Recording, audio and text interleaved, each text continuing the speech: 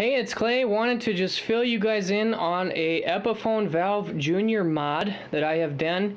This is I've done stage 1 of the mods, which kind of improves the basic circuit. I'll have links in the description for those, but this is kind of the stage 2 mods where you actually are changing or adding things. And the first thing that I've done is I've added a tone control, and I'll make sure to have a link to this in the description. But you can see right here, this is the tone control that I have added. So you just, this wire running on the right side, the black one, going to the volume pot with the white, red, and black outputs, that is the stock wire into the stock volume pot.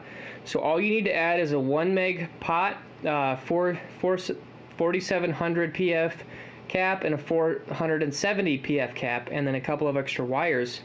And yeah, it basically is a really pretty sweet little tone control.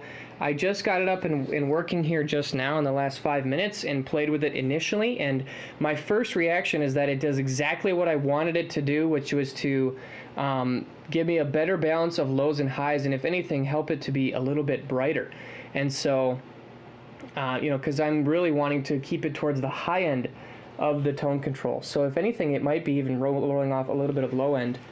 So anyways, I don't exactly know what's going on electronically. All I know is with my ears, I hear that the amp is brighter, and it really helps to increase some of that really flabby, farty low end. So I'm just going to set the camera down and play for just a minute and try and show it off. I unfortunately don't have my amp mic'd, so I apologize about that. I don't have the right cable right now.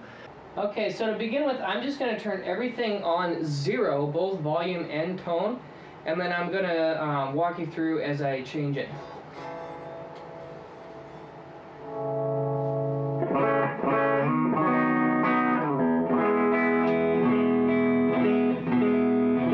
So this is with the volume on about 1, and the tone is all the way off. This is kind of where the Valve Junior was prior to mods.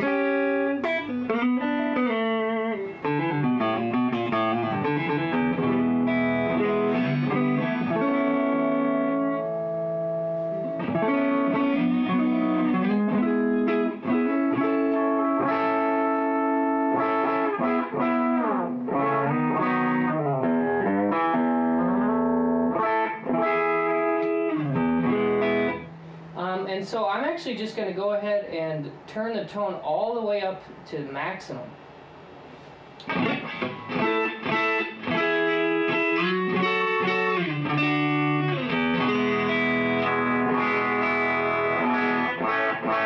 So that is a sound that was not in this amp previously. It's almost too bright, it's piercing, which is kind of exciting. I want to be able to go to that extreme just on the range of possibilities. I'm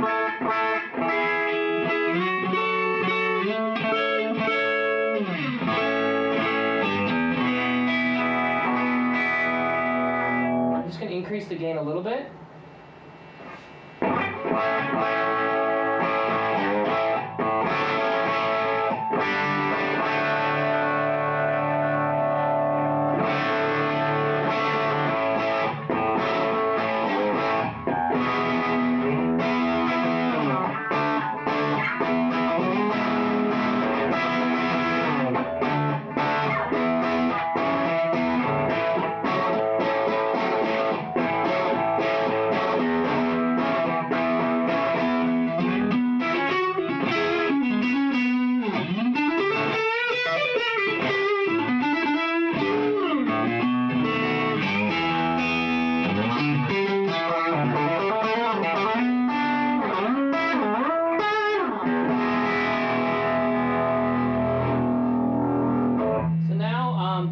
I'm going to turn the volume all the way up to 10 and then the tone knob down to just about 8.